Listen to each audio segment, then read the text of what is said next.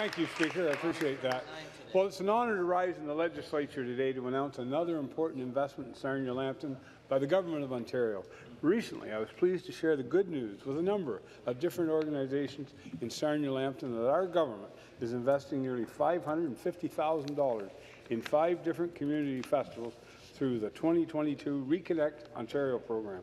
The Bluewater Health Foundation Block Party, the Southwestern Ontario International Film Festival, the Victoria Playhouse Petrolia, the Bluewater BorderFest and Music Festival, the Revelree Music Festival have all been selected by the Ministry of Tourism, Culture and Sport as local Sarnia-Lambton recipients of the Ontario Reconnect program, grants that support entertainment and jobs in the tourism, culture and entertainment sectors.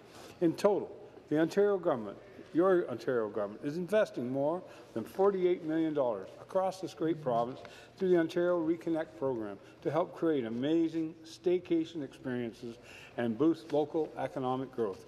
By investing more than $500,000 in Sarnia-Lambton, these festivals and events, our government is delivering on a much-needed support for local businesses in our community, and it continues to recover from the effects of the pandemic. Mr. Speaker, this is great news from the Government of Ontario to ensure that Ontario is making a positive difference in my community. Thank you.